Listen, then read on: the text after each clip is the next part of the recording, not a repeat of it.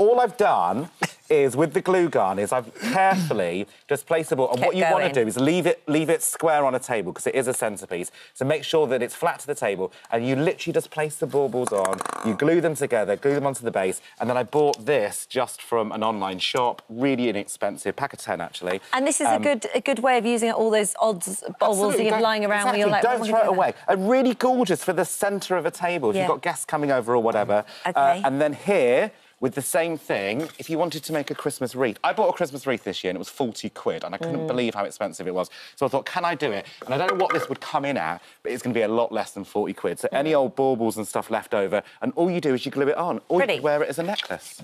Look at this. Nice.